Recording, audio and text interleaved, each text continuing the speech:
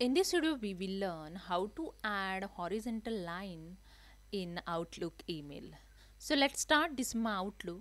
So I open here the one email. I just double click on this email, and here I'm going to reply on this email.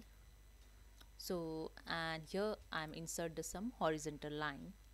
Okay, to go to the insert tab to add the horizontal line, and here in symbols group they are here showing the horizontal lines, the option showing.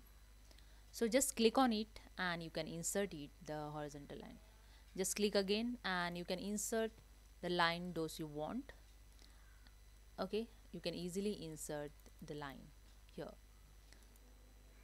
If you want to delete it, just select it and press the delete key of the keyboard. Select it and delete key of the keyboard. You can easily delete it. And if you want to delete all, select all and press the delete key of the keyboard. So hope you understand. If you like this video, please subscribe my channel. Thank you so much.